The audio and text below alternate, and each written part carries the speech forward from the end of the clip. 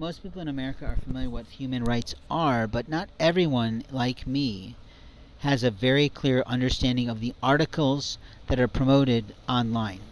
What I have noticed over the course of time is that there are people like me that have noticed the disparagement in the language of the human rights that are noted online.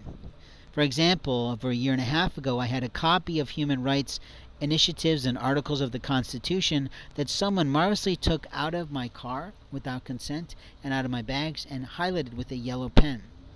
a keiko pen in Japanese. But what I'm saying to you is that I never authorized anyone access to my vehicle, I never authorized anyone access to my bags, and I didn't authorize anyone access to take a yellow highlighter and mark the documents for me. I also found that a book that I absolutely adore by Eckhart that gives really cool prompts of the Lord